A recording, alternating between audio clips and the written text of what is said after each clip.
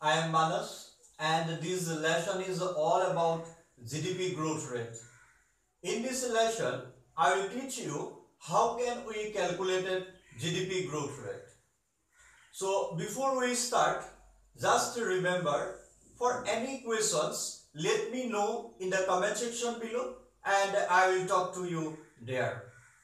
So first of all, what is GDP growth rate? GDP growth rate measures how fast the economy is growing. It does this by comparing one quarter of the country's gross domestic product to the previous quarter. So GDP growth rate is driven by the four components of GDP. Number 1 C, number 2 I, number 3 Z, and number 4 X minus M. So C denotes personal consumption. This includes the critical sector of retail sales. Number 2 I denotes business investment, including construction and inventory levels. Z denotes government spending. Its largest categories are Social Security benefit, Medicare benefit, and defense spending. Number 4, X minus M denotes net trade. Export add to GDP while imports subtract from GDP. So GDP is equal C plus I plus Z plus X minus M. Please note, there are three methods for measuring GDP growth rate. Number 1, expenditure approach. Number 2, income approach. And number 3, value added approach.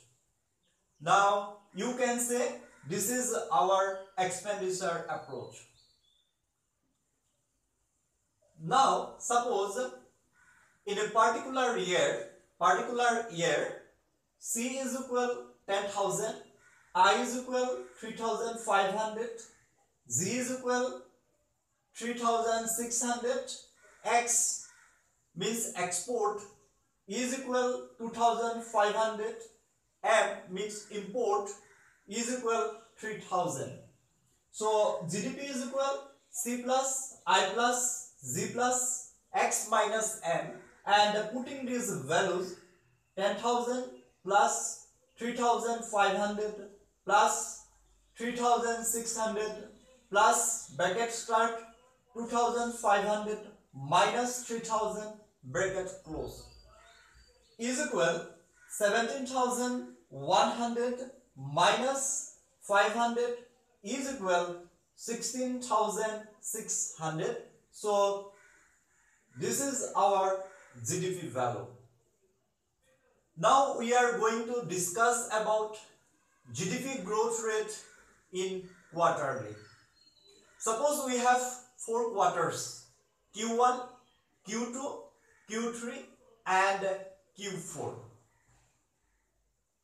Q1 3 months, Q2 plus 3 months, Q3 plus 3 months, and Q4 plus 3 months, total 12 months.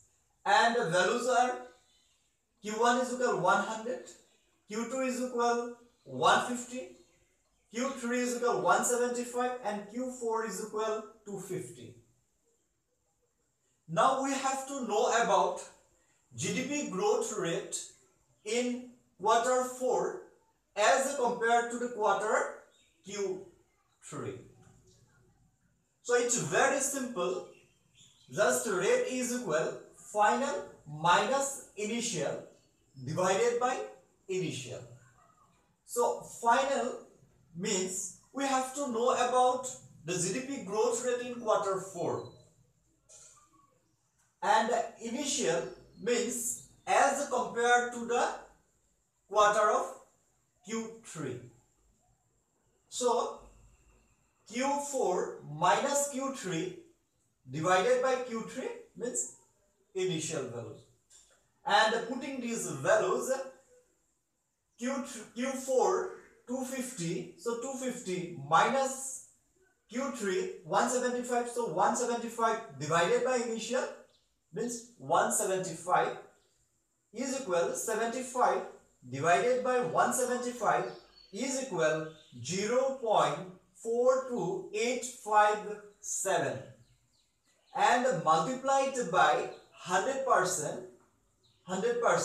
we got 42.86%. So you can say that in quarter 4 GDP growth rate is increased by 42.86% as compared to the quarter of Q3. Okay. Now, how to calculate annualized GDP growth rate? So, before knowing about how to calculate annualized GDP growth rate, you should know about what is current year and what is base year. So, current year means the year in which a accounting period falls. Suppose we are talking about 2015-16, so this is our current year, and the previous year of this year is called the base year. So base year means a base year is the year so base year is the year used for comparison in the measures of a business activity or economic index. So in our example, 2014-15 is base year and 2015-16 is current year. And values of GDPs are in 2014-15 2000 and in 2015-16 2150. So now we have to know about GDP growth rate in 2015-16 as compared to the year of 2014-15. So it's very simple. Final minus initial divided by initial. So final means we have to know about the GDP growth rate in 2015-16. So GDP value is 2150, so 2150. And initial means as compared to the year of 2014-15, so GDP value is 2000, so 2000, and divided by initial, so 2000 is equal 150 divided by 2000 is equal 0.075, and multiplied by 100%, we got 7.5%. So you can say in 2015-16 GDP growth rate is increased by 7.5% as compared to the year of 2014-15.